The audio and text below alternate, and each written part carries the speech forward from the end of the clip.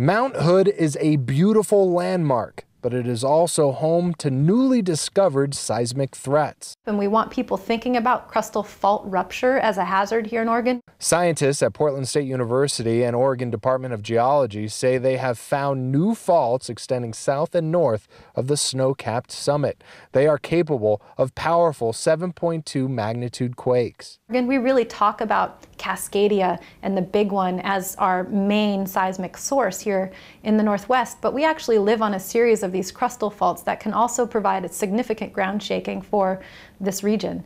Researchers say the faults are a serious hazard to the communities on and around Mount Hood. Scary news to the visitors who hold places like Government Camp and restaurants like the Huckleberry Inn close to the heart. Yeah, one of the best memories just hanging out with my dad. We come up here, get a Huckleberry shake. Love it, yeah. Ophelia has called this mountain home for decades. 7 Point is something to be afraid of.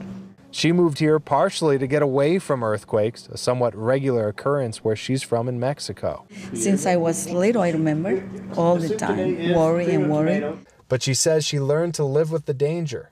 Live every day, but stay alert. Geologists say people in the Pacific Northwest should learn too. This is kind of a nice reminder that there are active faults. We live in earthquake country, and we should be prepared. Again, geologists say people in the metro area should be prepared as well. These fault lines could cause similar damage in Portland to what San Francisco saw from the quake of '89.